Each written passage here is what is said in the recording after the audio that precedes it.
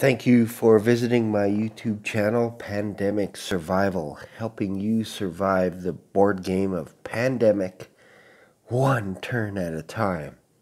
Okay, today we're going to be discussing board game theory when it comes to playing Pandemic, specifically placement of the research facilities.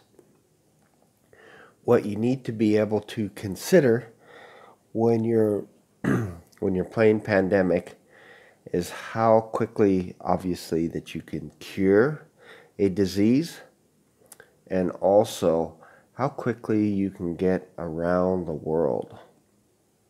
So obviously the first place that you have to place a research facility is in Atlanta.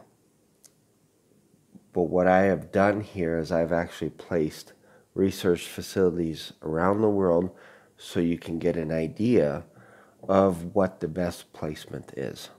Again, this is my opinion.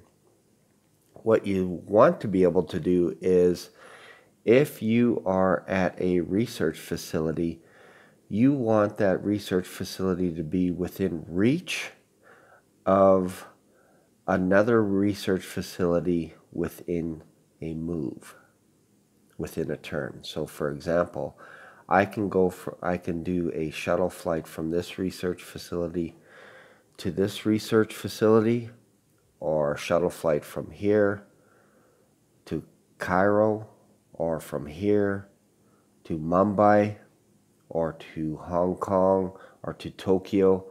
So as you can see, I evenly spread these out. And where this comes in handy is if, say for example, you are in Chicago, with one action you can go to Atlanta, do a shuttle flight to another research facility, and in two moves you're actually in another continent, which is nice. So that's what you want to be able to do. You want to be able to move anywhere in the world as quickly as possible.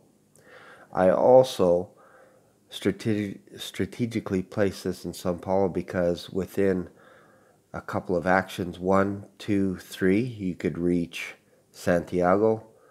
1, 2, 3, 4 moves, you can actually sweep the whole continent and cure the diseases or for example, if they're cured, but this is where the remaining cubes are, you can actually eradicate it in one turn.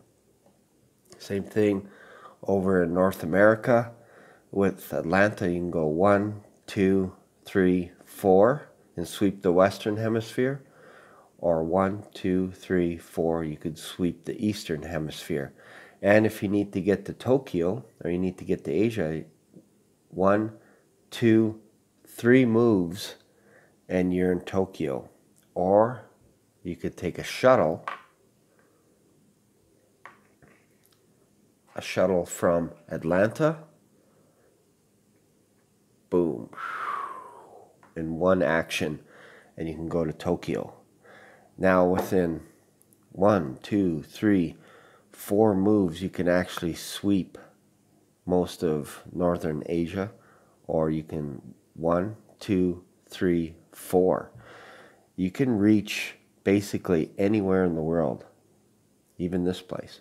1, 2, 3, 4, and you're in Sydney, Australia. So you can do that.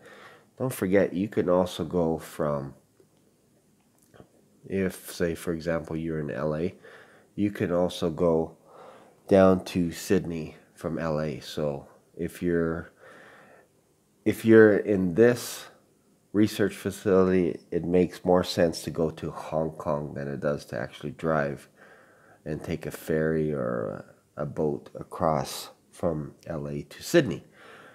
But you can do that. You can go even from Sao Paulo to Hong Kong, and then so that's one action. 2, 3, you're in Sydney.